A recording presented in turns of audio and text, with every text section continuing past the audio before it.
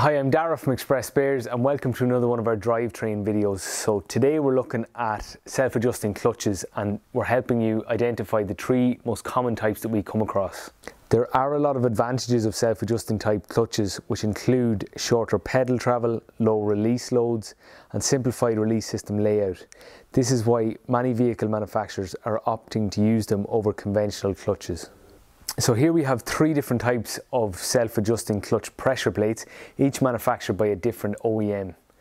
The one on my right here is a Valeo unit, and the self-adjusting aspect of it is easily identifiable by this cutout here in the pressure plate. Behind this tab here you'll see a worm gear also, and this is the technology that Valeo use to do their self-adjusting. The LUK unit is probably the most easily identifiable in that it uses three luminous yellow external springs here, which are an essential part of the technology used by Schaeffler in their self-adjusting clutches. And lastly, the Sachs unit.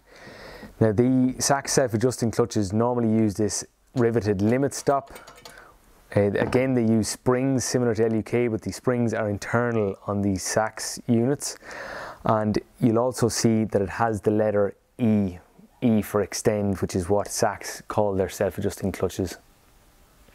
Now, all types of self-adjusting clutches must be fitted using the appropriate tools. Failure to do this can result in warping of the pressure plate, which can lead to release issues after fitting. You can purchase a self-adjusting clutch tool on our website drivetrain.ie. We stock both the laser and the LUK versions.